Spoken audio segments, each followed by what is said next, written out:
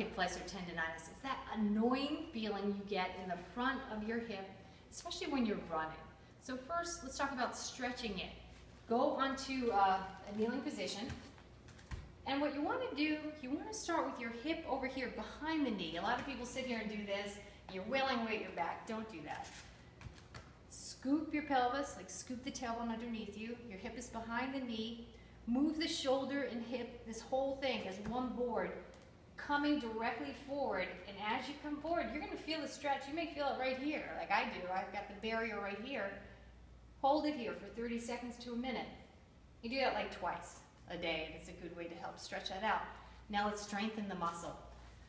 Find yourself a resistance band. Tie it to a good steady pull.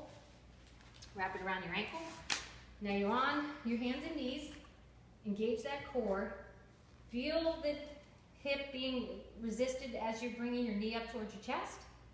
And then also control it as it comes back. So you want the resistance felt in both directions as you do this motion. 2 sets of 10.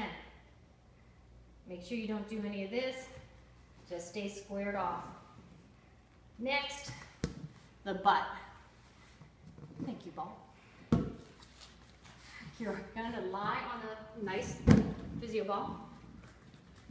Squeeze your butt first and then lift that leg up.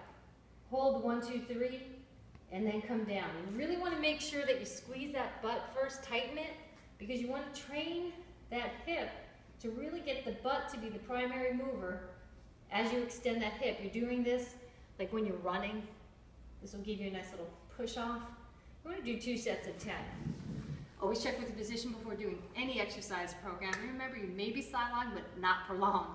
I'm Amy McGorry on the Upwave.